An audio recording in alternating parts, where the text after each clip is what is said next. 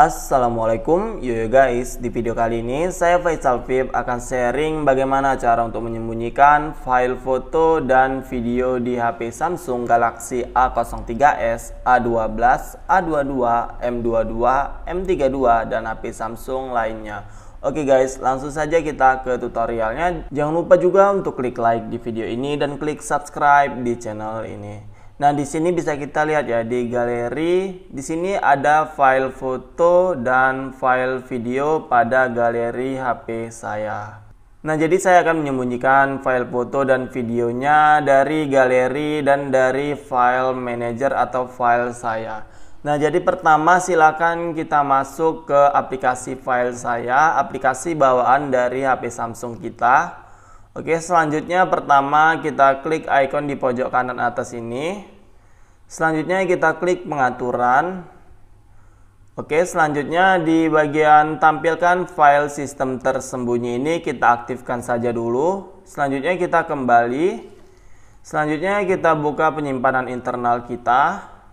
Nah, yang pertama kita harus membuat folder yang tersembunyi dulu di HP kita. Kita bebas ingin letak lokasinya di mana. Di sini saya akan contohkan, saya akan letakkan folder tersembunyinya di DCIM. Oke, selanjutnya di sini saya akan membuat folder tersembunyi. Pertama, kita klik icon di pojok kanan atas ini. Selanjutnya kita klik membuat folder.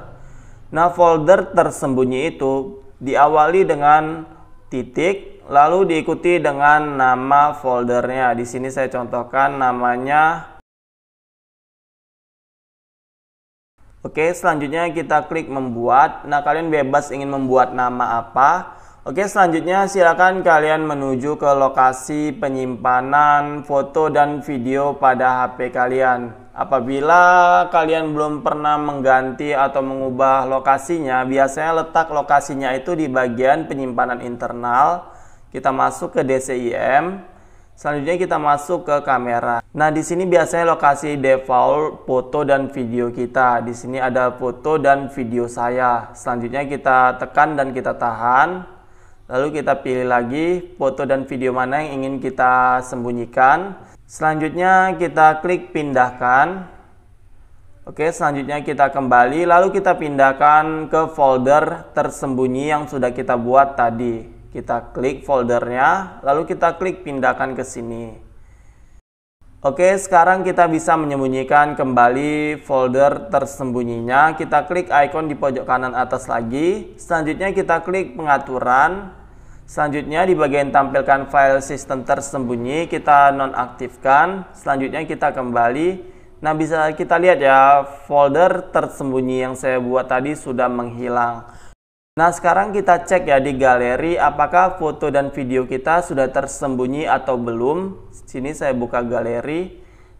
Nah, sekarang kita lihat ya foto dan video kita sudah tidak ada di galeri. Jadi buat kalian yang ingin mengakses foto dan video yang tersembunyi, kalian tinggal buka aja file saya.